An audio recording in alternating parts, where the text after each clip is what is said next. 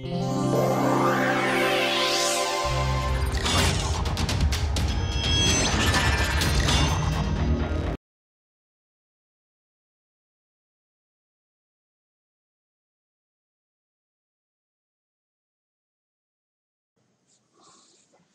welcome you all for the series of lecture.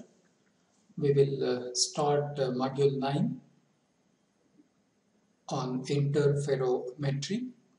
In this module, we will be learning about basics of interferometry. That is, what is the interference phenomena, how it happens, what are the theories of light, and how do we obtain the fringes, what are the different shapes of fringes depending upon the type of workpiece, and then we will be studying about different types of interferometers, and then what are the building blocks of interferometers, what are the different elements by which interferometers are made, and what are the various applications of interferometers, and what are the various light sources used in the interferometers. And then we will move on to the discussion on different types of interferometers like NPL flatness interferometer, Pitter NPL gauge interferometer, laser interferometer, and then we will discuss about some of the commercial interferometers. Now let us start module number 9, lecture 1. In this lecture 1, our discussion will be focused on the basics of interferometry.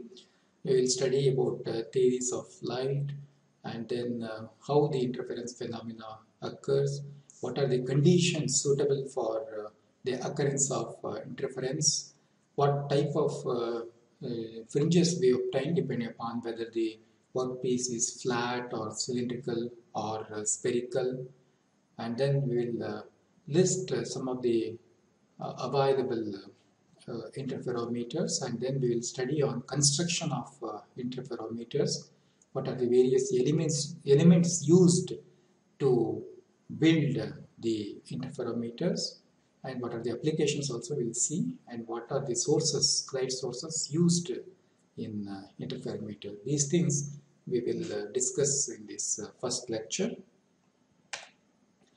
Now let us start the introduction on the interferometry. Now we will study how what is interference phenomena and how it occurs when two light waves interact with each other. That means we have to consider two light waves, and when they interact with each other, the wave effect leads to a phenomena called interference of light. Instruments designed to measure the interference are known as interferometers. Now, what are the applications of the interferometry? Application of interference is of utmost interest in metrology. Interference makes it possible to accurately compare surface geometry with the master. So they are used to compare the surface geometry with the reference surface, which is an optical flat is normally used as a reference surface. Microscopic magnification enables micron level resolution and for carrying out inspection or calibration of masters and gauges. Using the interference phenomena, we can calibrate the masters and gauges. Lasers are also increasingly being used in interferometers for precision measurement. That means nowadays laser based interferometers are available commercially, which are used for meteorological purposes. Now, what are the theories of light? Now, light is a form of energy. It is transferred from the source of light to the eye, either by motion of material particles or by means of wave disturbance traveling through a medium. Now, we have two theories of light. One is emission theory of light proposed by Newton in the year 1675. According to this emission theory, a light source continuously emits tiny lightweight particles called corpuscles in all directions. You can see here in this diagram, we have a light source here which is emitting a tiny lightweight particles in all directions. These tiny particles move with the light velocity. When these particles fall on the retina, they produce the sensation of vision. You can see here we have the eye on which these tiny particles fall, and then we get the sensation of light. Now there is another theory called Huygens wave theory, proposed by Huygens in 1679.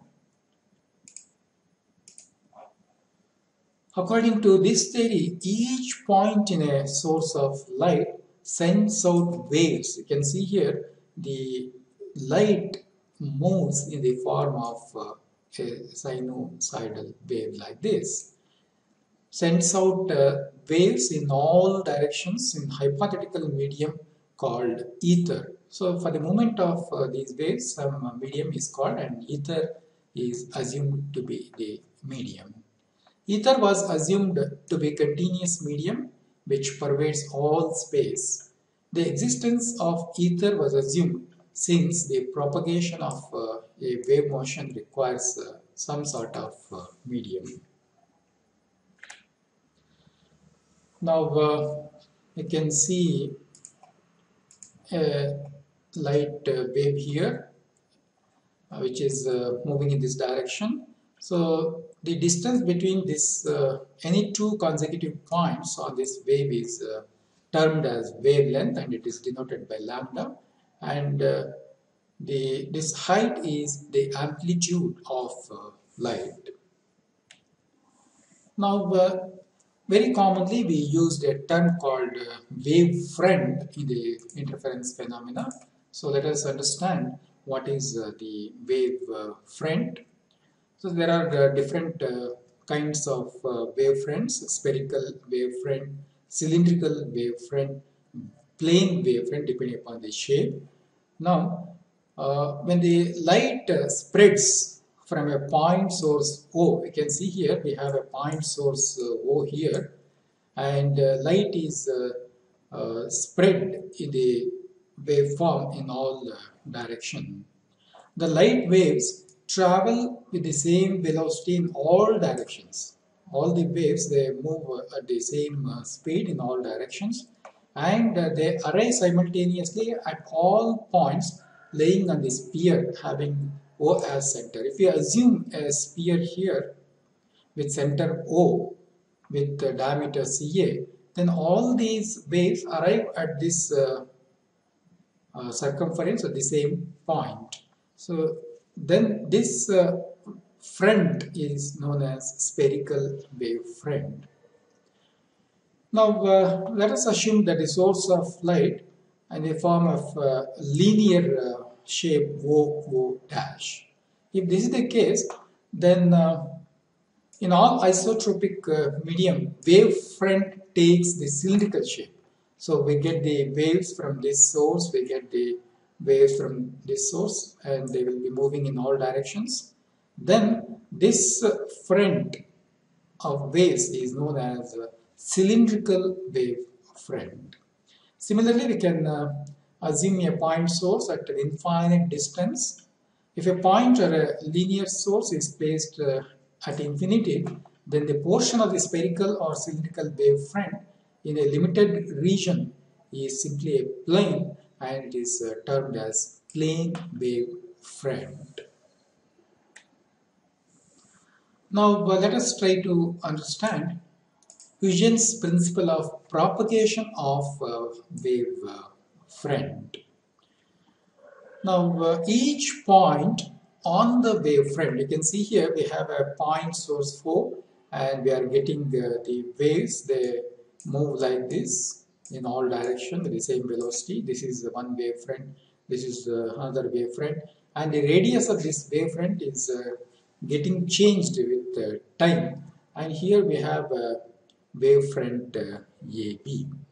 Now each point on the wavefront acts as a center of new disturbance. Now if you keep a screen XY in this path of light with a small hole, S is the pinhole, okay, so now the light will pass through this pinhole. So this pinhole becomes another source of light, and again we get light from this point S, and again we get the spherical wave front.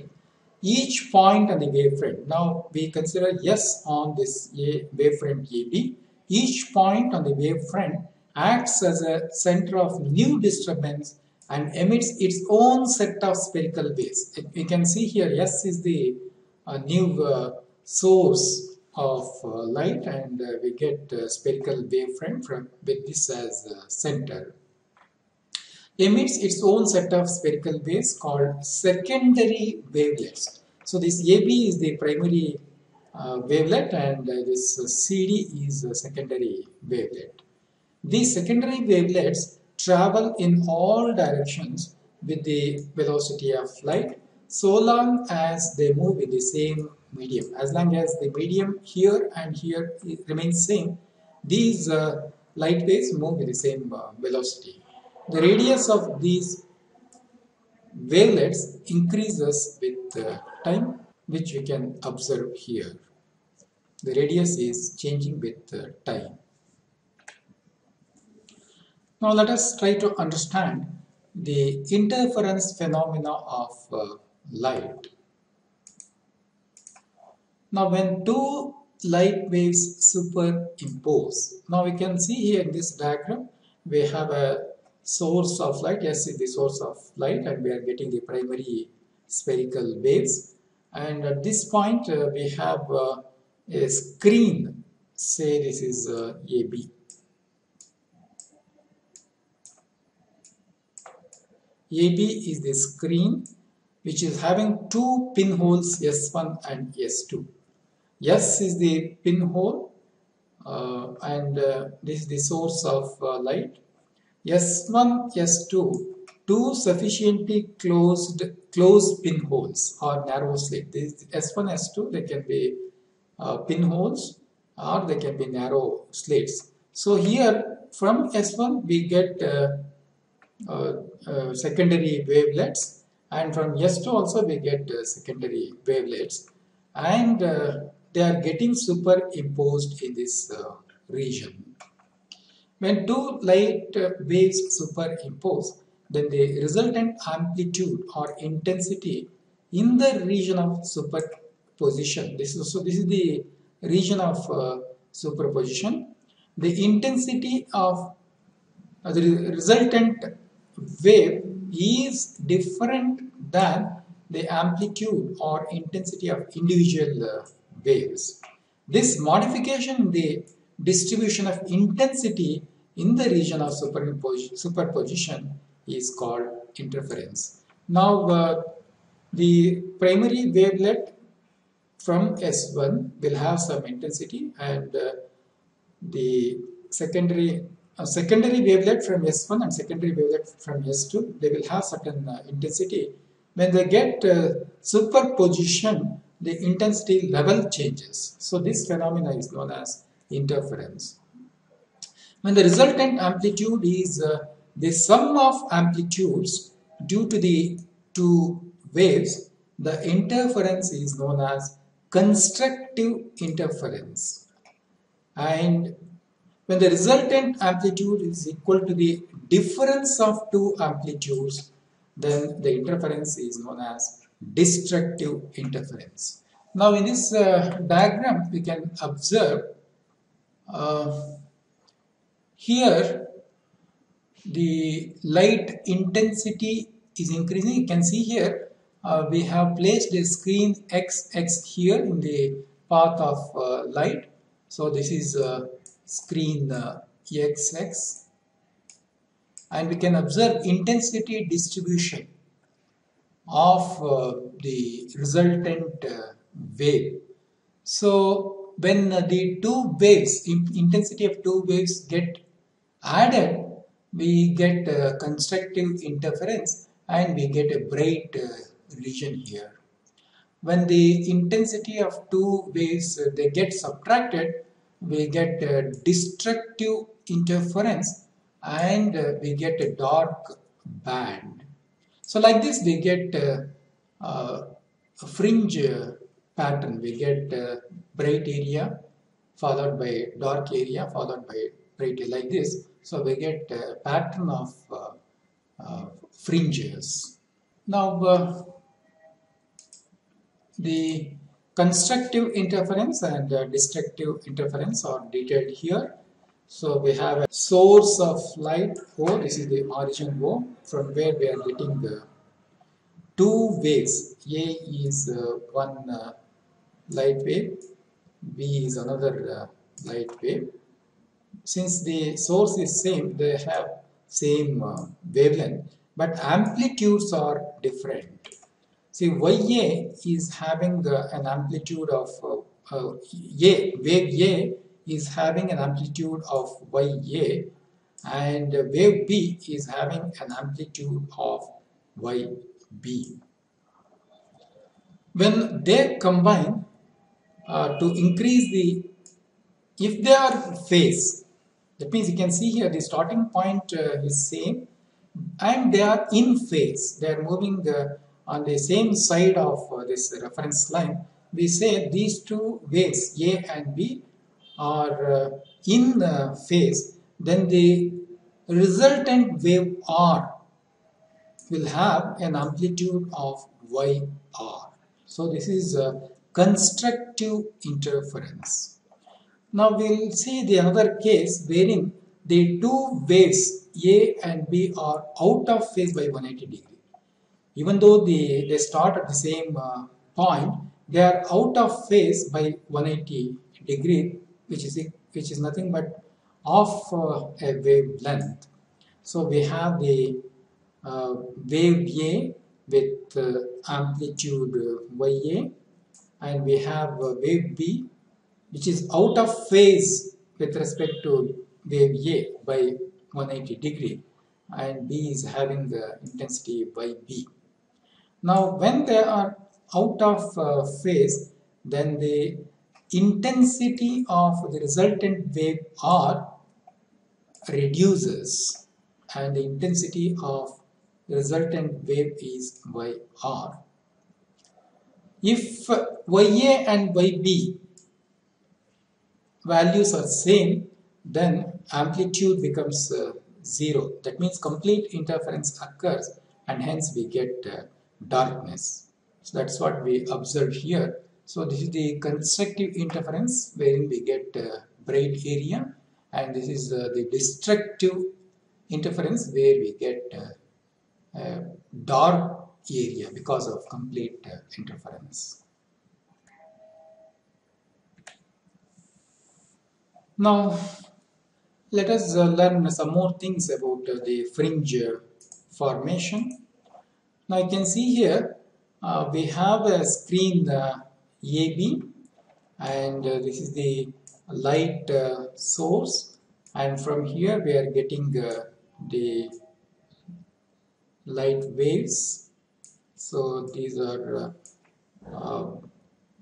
primary wavelets from light source L. So here we have a pinhole A and pinhole B. So from A we are getting secondary wavelets. From B also we are getting the secondary wavelets.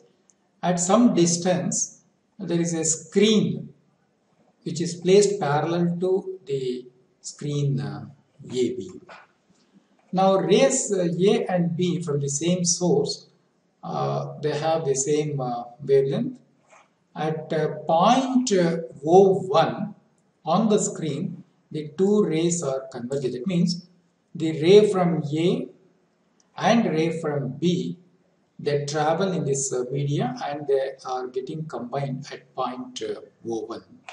Since A01 is equal to B01, the distance A01 is equal to B01, the two rays will arrive at O1 in phase, and at this point we receive the highest illumination, and hence we get a bright spot here.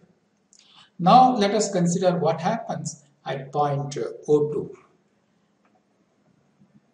At O2, distance AO2 is less than distance BO2, and if BO2 minus AO2, which is nothing but the optical path difference, if this optical path difference is equal to odd number of wavelength, that means 2n plus 1 times lambda by 2, then the waves will be 180 degree out of phase, and the complete interference occurs, and hence we get a dark spot at O2. So here complete interference occurs and we get dark spot.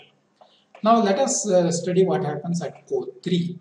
If BO3, this distance BO3 minus AO3 is equal to even number of wavelength, then the rays are again in phase and point O3 receives a maximum illumination, hence we get a bright spot at point O3. So like this we are getting alternate bright, dark, bright spot, dark spot like this. So this happens on both sides of O1.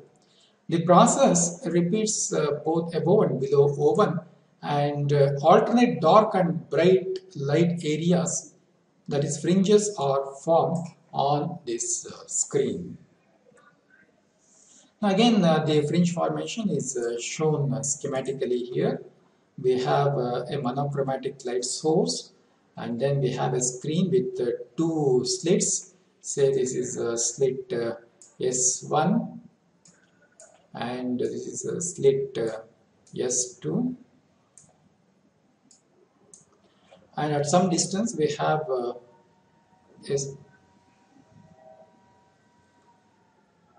screen is placed here, and we are getting light waves from secondary wavelets from S1 as well as from S2. Now we can observe here in this region the two secondary wavelets from S2 and S1, they are constructive in nature, hence we are getting a bright spot here, whereas in this area the two wavelets from S1 and S2, they are out of phase by 180 degree, so destructive interference happens and we get a dark band here.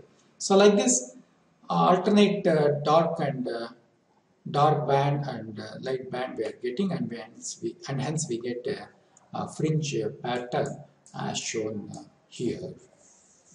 The light source and the screen with the two slits S1 and S2, and on this screen we are getting the fringe pattern.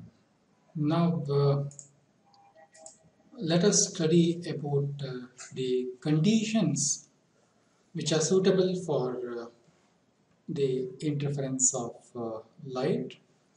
So when do we get the fringe pattern? What are the conditions suitable for getting the fringes? So that we will study now.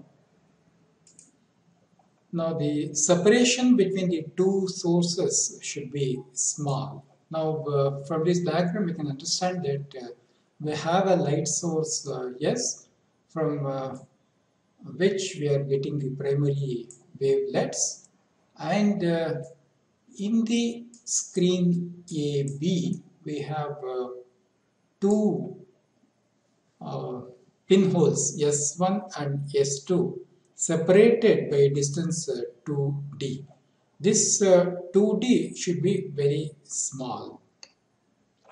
When 2D is small, the fringe width, that is d lambda by 2D, where d is the distance between screen AB and screen XY, and 2D is the distance between S1 and S2. So when the 2D is small, the fringe width d lambda by 2D is large and the fringes are separately visible. On the other hand, if 2D is large, fringe width will be small, and due to the limited resolving power of human eye, the fringes will not be separately visible. They will be very close and we will not be able to identify we will not be able to count the fringes. Second condition is the distance d between the two sources and the screen should be large. That means the distance between the screen AB, which contains two slits, and the screen XY on which we get the fringe pattern should be large.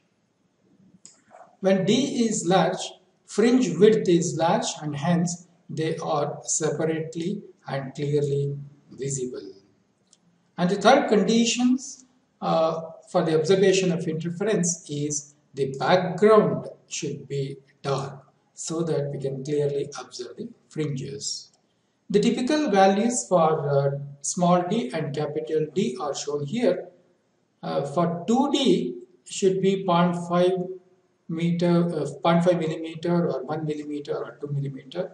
So like this, the 2D should be very small, whereas the capital D should be of the order of 1 meter or 1.5 meter, so that we can clearly observe the fringes. Now we can see here the fringe pattern. Now we get the light from the monochromatic source. So part of the light will be reflected from this surface, and part of the light is passed through the medium, and then again it is reflected from this surface. Now we can have an optical flat for this reference surface, and this can be the surface of the workpiece whose surface is to be inspected. Now we have to combine these two waves, and then when we combine we get the interference pattern subjected to this condition. That means the reflected light, say this is reflected light L1 and this is reflected light L2. The path difference, there is a path difference between the path length of L1 and the L2. The L1 distance is this much, whereas the reflected light L2 will have an additional length of this. So this is the path difference.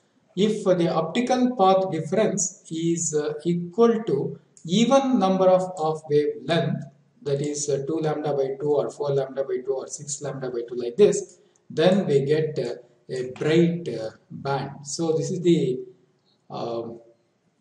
constructive interference between the two waveframes or two waves is constructive in nature, and the amplitude will be maximum, and we get a very bright spot as shown here.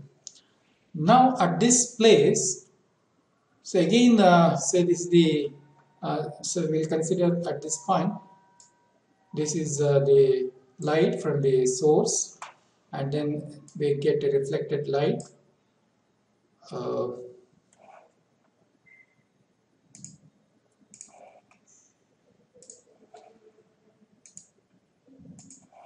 the light is reflected from this surface, and then this is the transmitted light, and then the light is reflected. So we get two lights here, one L1 and L2. If the optical path difference between these two waves is equal to odd number of wavelength, that is destructive interference happens, and then uh, the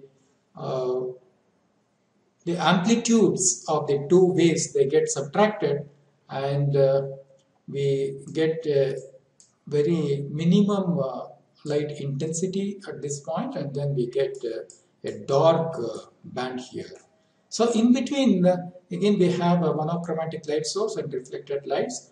If the path difference between the two wavefronts is equal to even number of wavelength, then we get a bright spot, maximum intensity and bright spot. If the optical path difference is equal to odd number of wavelength, then we get a minimum intensity and a dark band appears. So like this we get a fringe pattern. So this type of fringe pattern we obtain if the surface to be inspected is flat.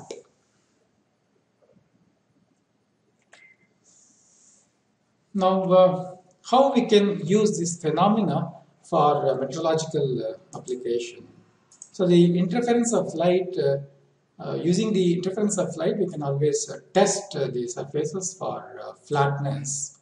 Now you can see here, this is the nominally flat surface, and this surface we need to inspect whether it is flat or not. For this, this is the arrangement. We use an optical flat. So the bottom surface of this optical flat is the reference. So these optical flats, they are discs of stress-free glass or quartz, and sometimes both the surfaces, sometimes only one surface, which is indicated by the arrow. So this surface are ground, lapped and polished, and they are available in different sizes from 25 millimeter diameter up to 300 millimeter diameter. Now, using this optical flat and monochromatic light source, we can get the fringe pattern, and the fringe pattern will tell us about the flatness of the surface which is under test. Now what we have to do is, we have to keep the surface which is to be inspected and on the surface plate, and then we have to keep an optical flat of suitable diameter over the surface to be inspected.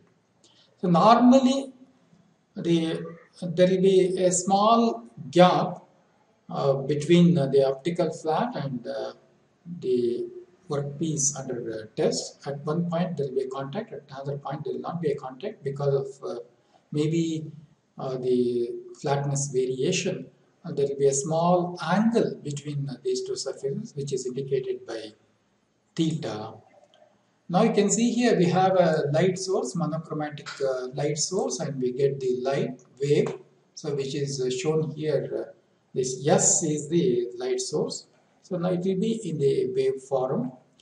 Now this light will fall on the bottom surface of the optical flat, and part of the light is reflected back as shown here, and part of the light will be transmitted.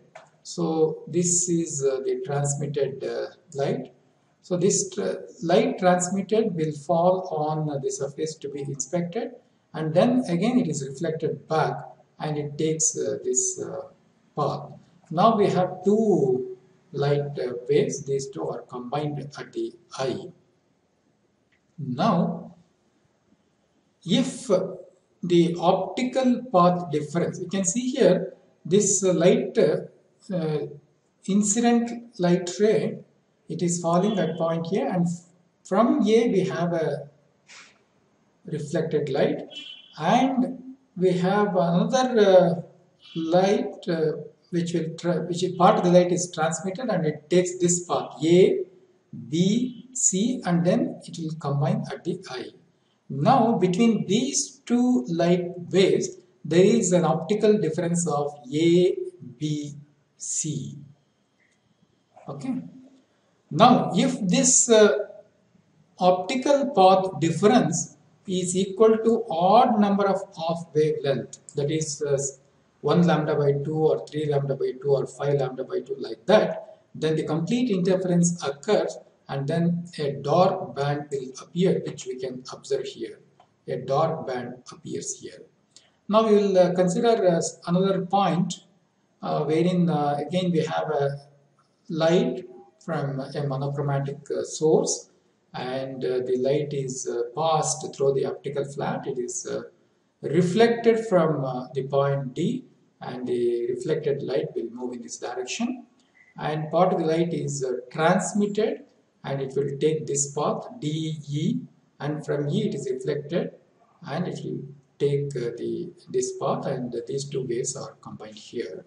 And again, if the optical path difference is equal to odd number of wavelength, again a dark band will appear here. Now in between, again there will be light source, and light is reflected from this point, and light is reflected from this point.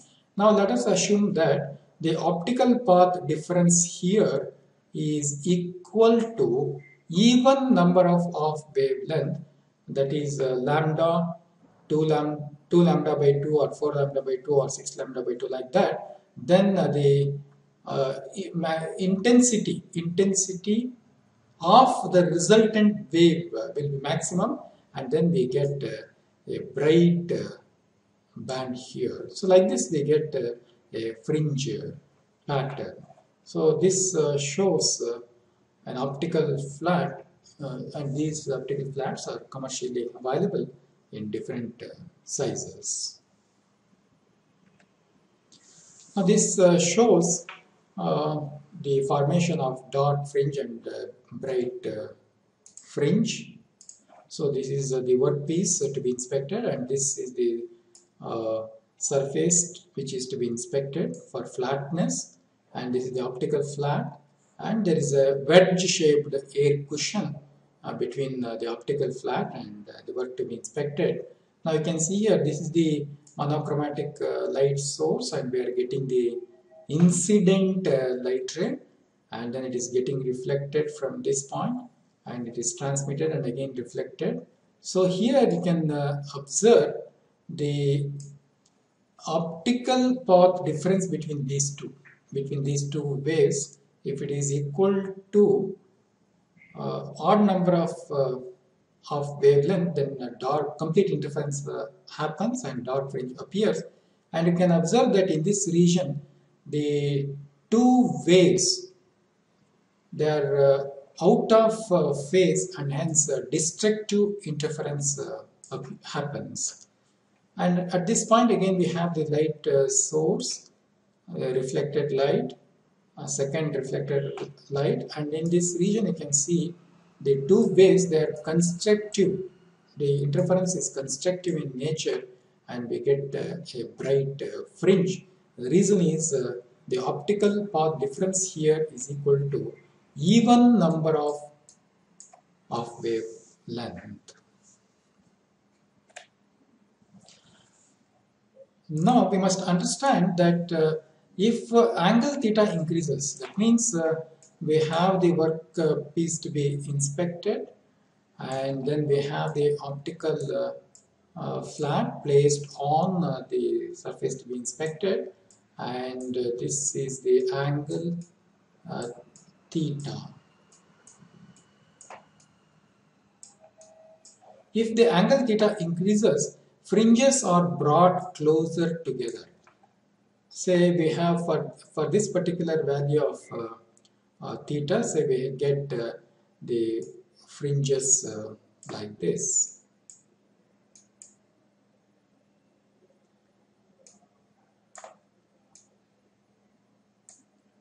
So this is the fringe pattern.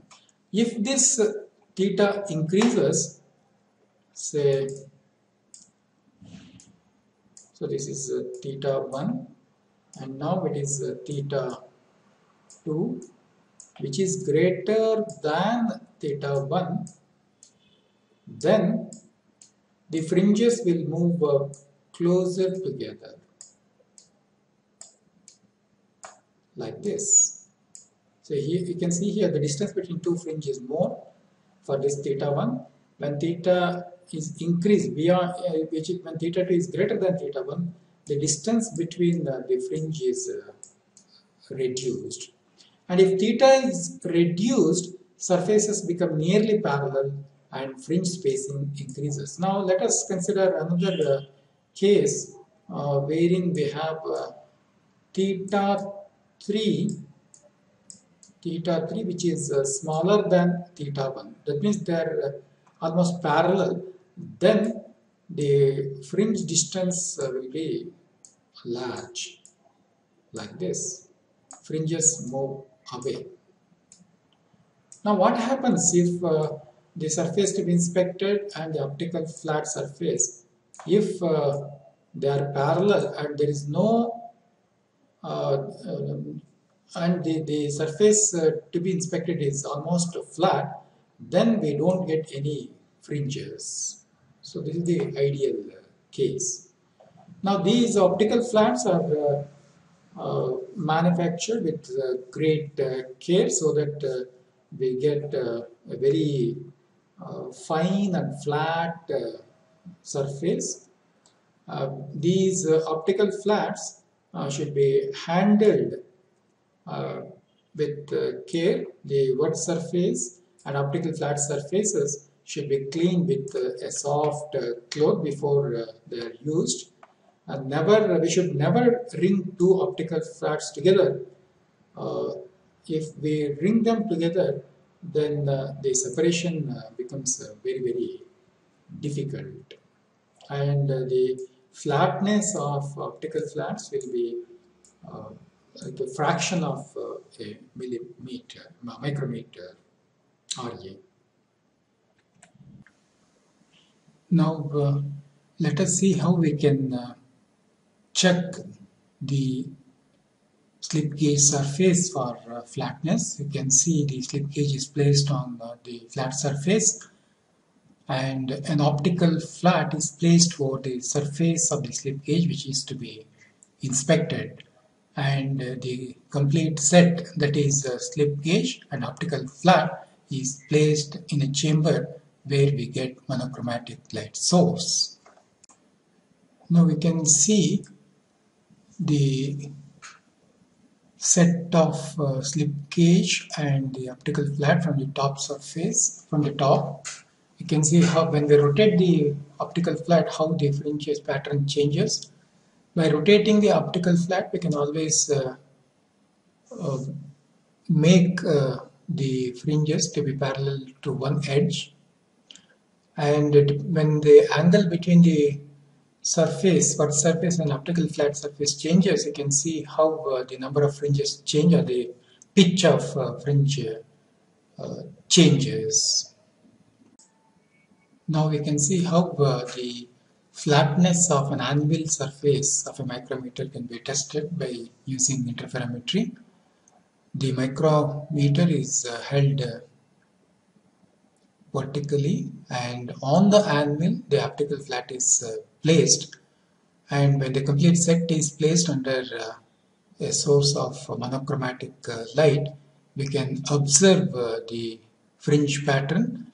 Now we can see the fringes are almost parallel and they are straight, which indicates that the surface of the anvil is flat. Now, depending upon the workpiece surface, we get different shapes of fringes. So let us assume that when the work surface is flat, for example, the flat surface of a slip gauge, then we get the fringe pattern like this. And if the dark band and white band, they are parallel to each other, straight fringes we get. When the surface is spherical, when the surface is spherical like this, then we get the fringe pattern like this, concentric circles we get. And when the surface of the workpiece is cylindrical in nature, then we get the fringe pattern like this. Now let us start the discussion on various types of interferometers. So commercially the following types of interferometers are available: Michelson interferometer, Timon-Green interferometer, Fabry-Perot interferometer, and the interferometers developed by National Physical Laboratory, that is NPL flatness interferometer, which is used to check the flatness of gauge blocks, and then Pitter NPL gauge interferometers are available, and recently laser based interferometers are also available. Some of these types we will discuss in the next lecture. Now let us study what are the various elements used in interferometers. Now we can see here a beam splitter which splits the beam into two parts. You can see here we have a beam splitter here, incident beam, and then the incident beam is made to fall on the splitter. Part of the incident light is reflected, and part of the incident light is passed through the beam splitter. Now here we can see a clear glass, and the light will easily pass through that, and this clear glass plate will not act as a beam splitter. And here when the glass plate is coated with silver, part of the light is or full light is reflected. Now when the glass plate is partially silvered, part of the incident ray is reflected and part of it will pass through the glass plate. Now you can see some of the commercially available beam splitters. A glass plate,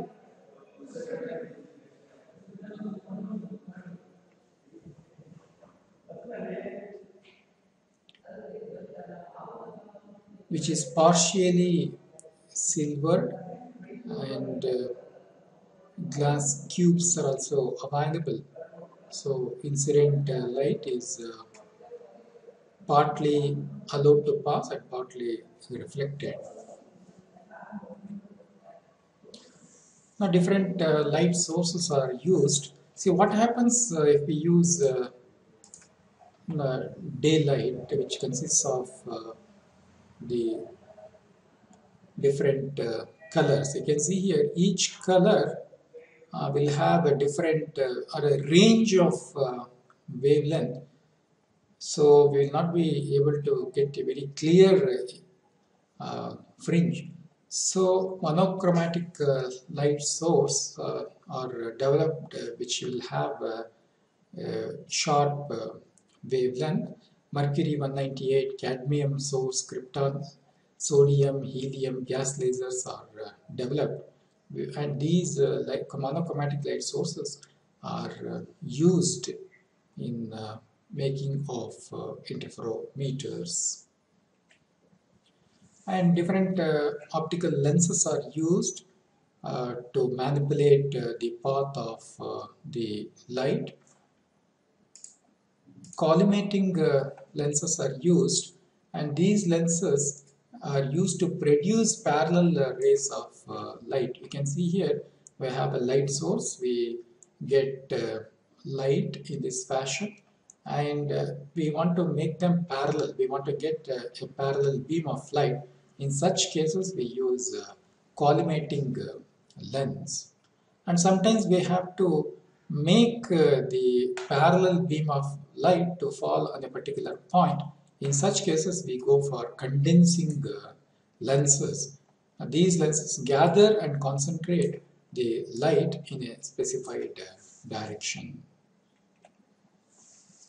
Now, moving a mirror is sometimes used in the fabrication of interferometers, and workpiece compartment is very essential, wherein we get the monochromatic light source, and there is a arrangement to keep the workpieces and optical flats so that we can observe the fringe patterns, and a detector is mounted at the appropriate place of the interferometer so that we can observe the fringe pattern and we can count the number of fringes. Computers are used to measure the signal, and measured signal is digitized and sent to the computer for processing of the information. And optical flats are used to have the interference phenomena, and fixed mirrors are also used to deviate the light. Scales and gratings are also used for measurement purpose. You can see here an optical flat made out of glass or quartz, and here you can see an optical bench, and we can see the stands for keeping the various elements like mirrors, and then light sources, beam deflectors, detectors, etc., etc. You can see here a lot of arrangement is provided to adjust the orientation of light source or the mirrors or lenses. Screws are provided. By operating these screws, we can tilt the mirrors or light sources, and we can also adjust the height of mirrors or adjust the height of light sources, etc., etc. Now let us conclude the lecture 1. In this lecture we discussed about the different theories of light and the phenomenon of interference of light, and how do we get the fringe pattern, and what is the shape of fringe pattern we get depending upon the type of workpiece.